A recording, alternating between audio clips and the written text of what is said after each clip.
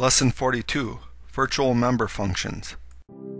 To follow along with this lesson, you will need to create a new console project and add a new file named main.cpp to it, as we did in Lesson 1. This lesson introduces one of the most fundamental notions of object-oriented programming, polymorphism. Our first program contains a base class and a derived class that inherits it.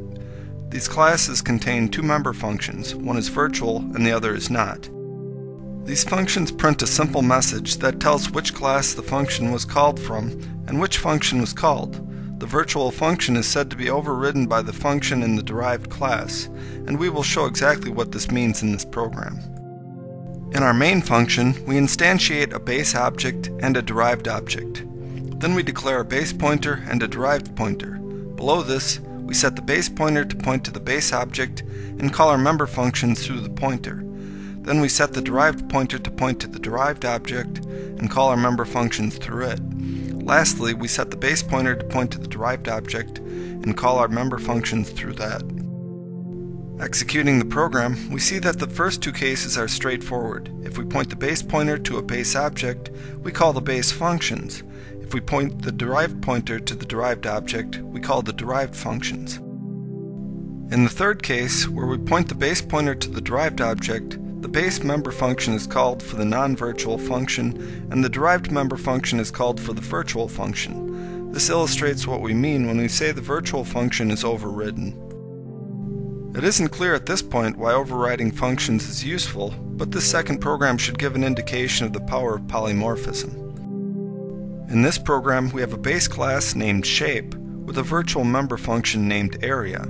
Since the area of a general shape is not well defined, this function just returns 0. This function is overridden in the derived classes circle and square, where the functions for calculating the areas for those shapes is used. In our main function, we create an array of 5 shape pointers. Then we create 3 circle and 2 square objects and set the elements in our array of pointers to point to them. Then we run a loop to cycle through the array and call the area function on each pointer. What we have done here is to use the shape interface to make all of our objects that are in the array look the same from the user's perspective. However, the area computation acts differently depending on the type of the object that the pointer points to. Polymorphism means to have many forms. In this case, the shape literally takes on multiple forms, a circle or a square. We said before that the shape area function returns 0 because the area of a generalized shape is not well defined. It would be better if we just didn't allow programmers to create shape objects at all. To do this, we can make our area function in the shape class a pure virtual function by setting it to 0 like this. Putting a pure virtual function in a class disables objects of that type from being created. However, we can still use the pointers of that type, just as we did before. In fact, we can compile and execute our code just as before with the same result. We can think of a pure virtual function as being like a member function pointer. Depending on the object type, the pointer points to a different function. This program gives a more sophisticated demonstration. In this example, our base class is a car class with a single pure virtual function. The class Ford inherits car and implements the print, make, and model function.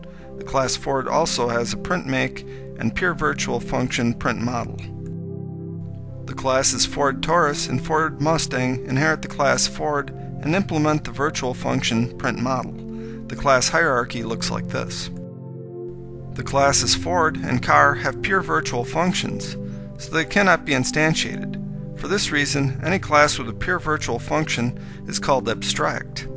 If a class has only pure virtual functions and no data members, like the car class or a previous shape class, we call it an interface.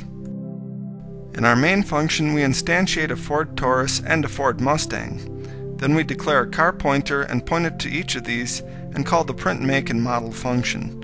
Executing the program gives exactly what we would want. However, the code is tricky, and it is important to look it over carefully to make sure it makes sense. For our last example, we demonstrate why it is sometimes important to make a destructor virtual. Here we have a simple base class with a simple constructor and destructor, and a derived class with a dynamic allocation and deallocation in the constructor and destructor. In our main function, we declare a base pointer and assign it to a dynamically allocated derived object. Then we delete the pointer to deallocate our dynamic allocation. Executing the program, we see that the base constructor and destructor were called, as well as the derived constructor. However, the derived destructor was never called, and the double that was allocated in the derived class was never deallocated, so we have a memory leak. To fix this, we make the destructor virtual. Now if we compile and execute the program, we see that the memory is deallocated. This concludes the lesson.